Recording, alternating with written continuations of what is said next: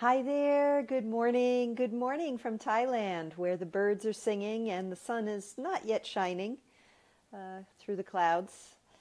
And I'm happy to be here with you today and to share some of the insights that have come to me in this morning's meditation and also with the card that I pulled to meditate upon.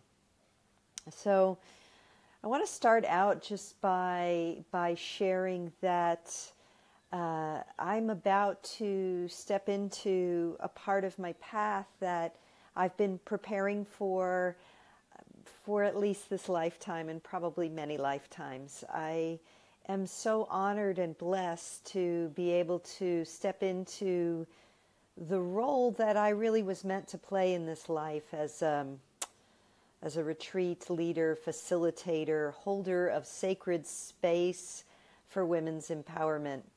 So tomorrow is my last day coming to you from this space, my apartment here in Chiang Mai, because I'll be at the retreat center. So I'm super excited, and welcome to those of you who are here. Anais, Danny, Marianne, welcome. So today's card is really apropos for anyone who is wanting to step into their own empowerment and their own purpose for this life in a powerful, successful, invincible, courageous way.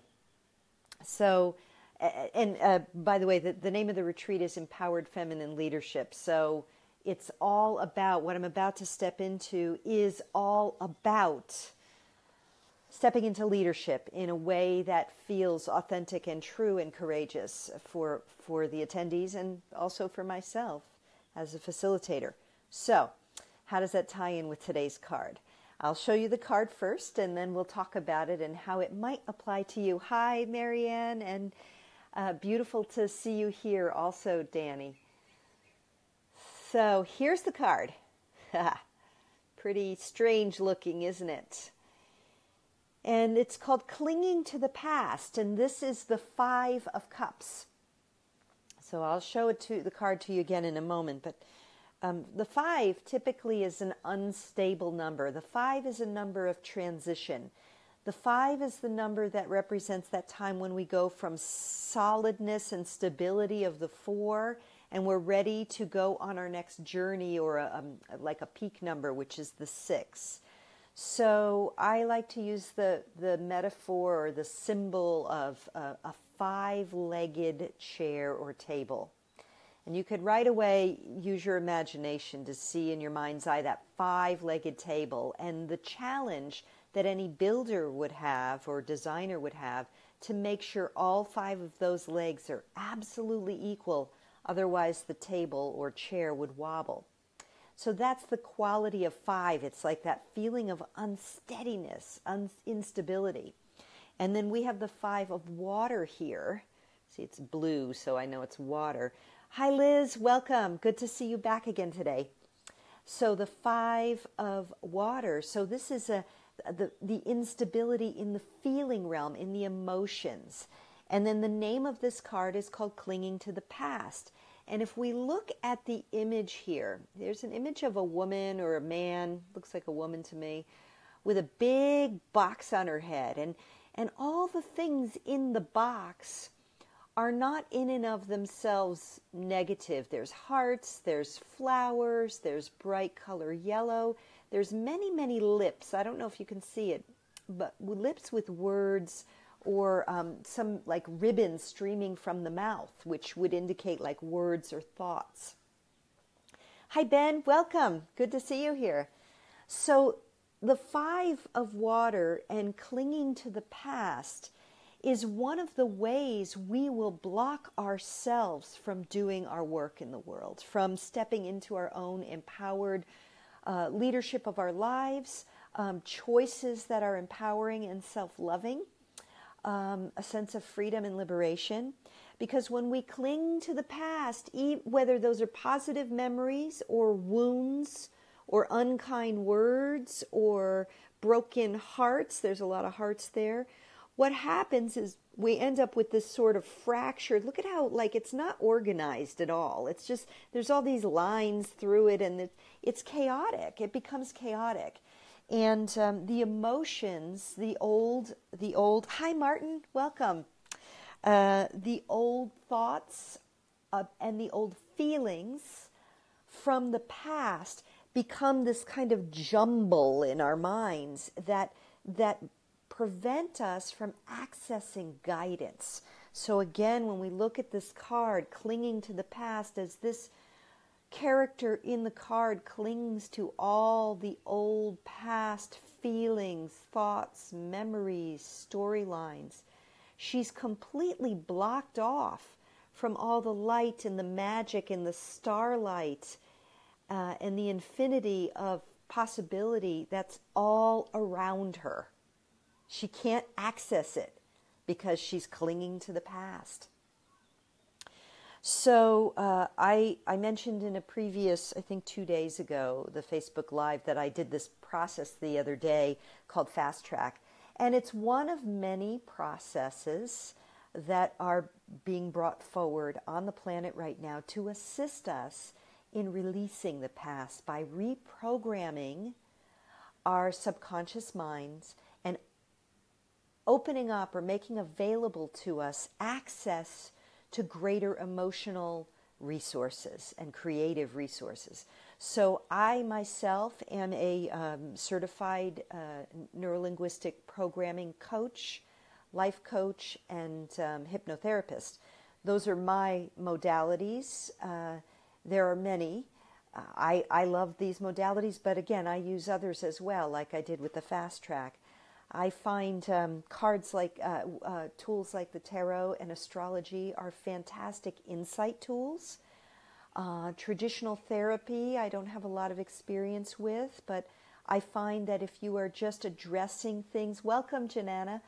If you're just welcoming, if you're just addressing issues, including past memories, feelings, emotions that have you bogged down, if you're only addressing them on the conscious level, you actually perpetuate clinging to them.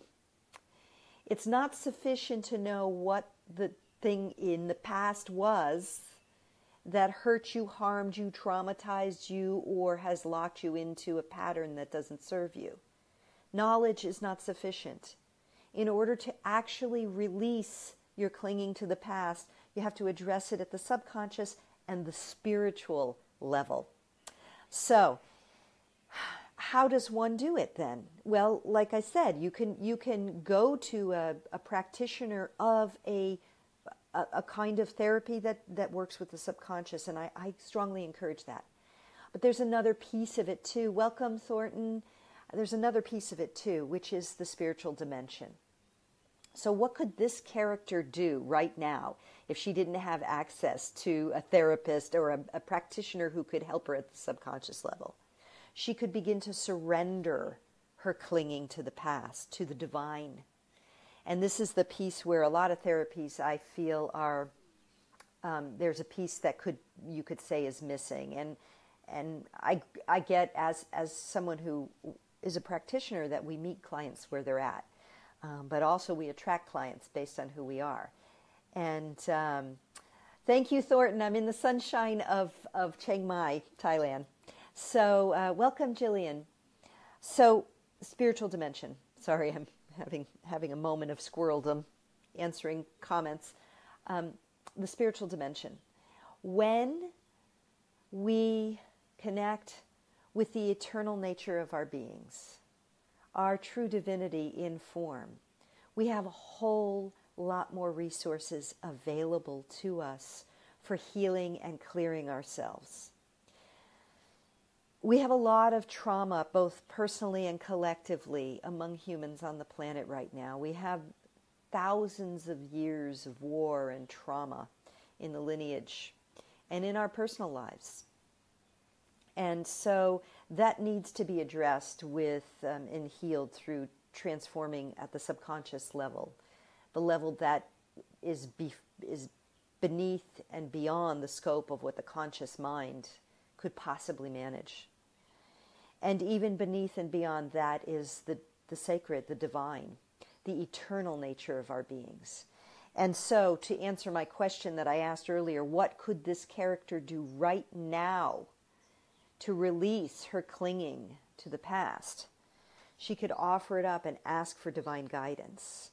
So my prayer when I catch myself clinging to the past or listening to ego stories about how right I am about things is to say, I offer up this judgment, or I offer up this clinging to the past, I offer up this pain, I offer up whatever it is to the divine.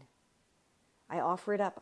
My conscious mind and my ego mind cannot solve this problem, cannot find the solution, and so I offer it up. I surrender my need to cling to the past. I surrender my need to tell the same old stories over and over again. I surrender this conversation going on in my head that's going nowhere. I surrender it to the divine, that I may be healed and free, and that those whose lives I touch are more free to be what they need to be. So as this character lets go of holding on, see how she's clinging on to the past, clinging on to these stories in her head, this box that boxes her in. If she were to just let go and surrender it, just like that card the other day, let go, let God, but in a different way now. I surrender this up. I offer this up to the divine that I may be free. So with that, I invite you all to tune into where in your life might you be clinging to the past, to old stories that no longer serve you, to old myths about who you are or who you need to be or what you should be doing, or old stories about who wounded you or who did this to you or who did that or whose fault it is, or old arguments in your head that I should have said this or I'd want to say that, or any of this stuff. Surrender. Offer it up. Let it go. Hi, Karina. Welcome. I can't wait to meet you in person in another day or so. Let go of clinging to the past for your own freedom. And as always, this is a message for me first, and then I share it forward with you. So I don't want you to feel like this is a lecture. It's not. It's an invitation. It's an exploration. We are all here together in this. I love to see you too. Karina, thank you.